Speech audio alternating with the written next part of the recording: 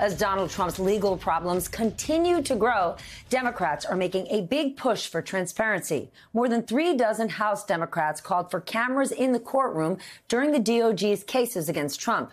It is something Trump's own attorney was asking for just a few weeks ago. The first thing we would ask for is let's have cameras in the courtroom so all Americans can see what's happening in our criminal justice system. And I would hope the Department of Justice would join in that effort so that we take the curtain away and all Americans get to see what's happening.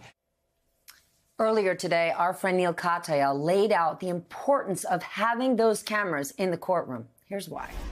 Don't underestimate Donald Trump's ability to try and, say stuff outside of court, and his party and his lawyers and so many others, all of which can undermine the decorum anyway. The best check on that, this is something one of our greatest justices, Louis Brandeis, said, sunlight is the best disinfectant. Let the American people see this trial for themselves day in and day out and make their own determinations. We shouldn't be, relegated to secondhand descriptions and some courtroom sketches of what's going on in that courtroom.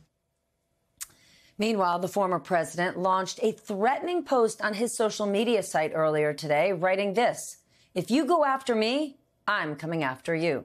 Just a few hours later, prosecutors proposed a protective order citing that very Truth Social post. They're asking the judge to stop Trump from sharing sensitive documents with the public turned over by prosecutors.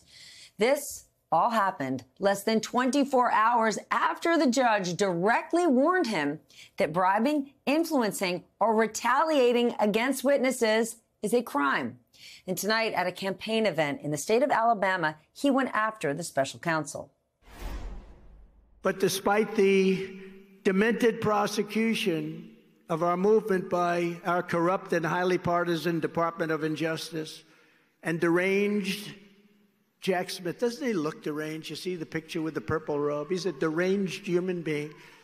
We're getting stronger by the day. Somebody said, you should treat him nicer. Maybe he'd be nice. Let me tell you, this guy is a lost soul. The Republicans better get tough and they better get smart, because most of them look like a bunch of weak jerks right now. And you got to get tough and smart, and you have to fight fire with fire. You can't allow this to go on. Quick asterisk. Department of Injustice. The majority of things laid out in this indictment came directly from the January 6th hearings. And reminder, almost all of those witnesses were Republicans. And despite spending the evening in nearby Alabama, the former president did not appear in Florida today for the superseding indictment arraignment in the classified documents case. Instead, he entered a not guilty plea through his attorneys.